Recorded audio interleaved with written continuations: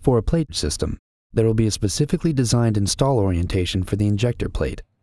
The placement of the solenoids, however, may depend upon the area of the engine that you intend to pull the additional fuel from.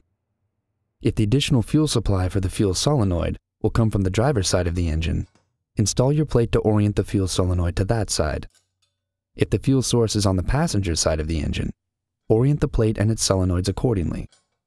With this system, the position of the NOS solenoid is relative to the fuel solenoid, and both must be considered simultaneously as the plate position is finalized.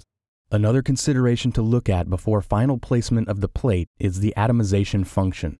There's one simple concern: is the plate upside down or not as you lay it in place?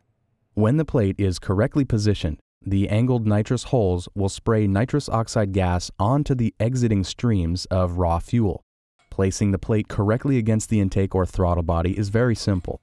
There's an NOS logo stamped on one side of the plate and fuel and nitrous labels on the other side.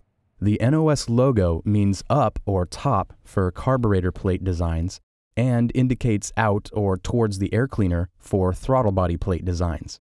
Test fit your plate and decide which will face forward, the fuel or nitrous fitting, and now pull the plate and be sure that the plenum or throttle body mounting surface is clean.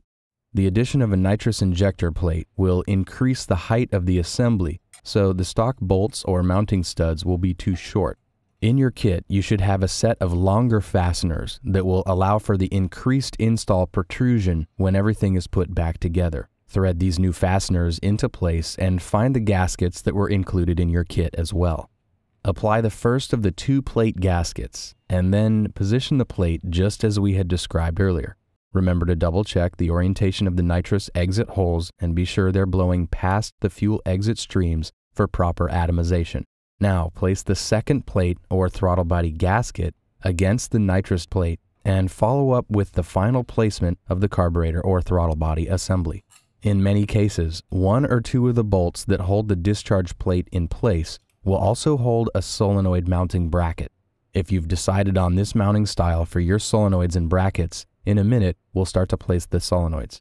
For the time being, you can place any mounting fasteners that are not dedicated to solenoids and snug them hand tight.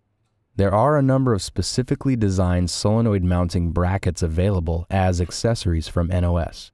These brackets can make the job of holding the solenoids look great, and it makes the solenoid install even easier.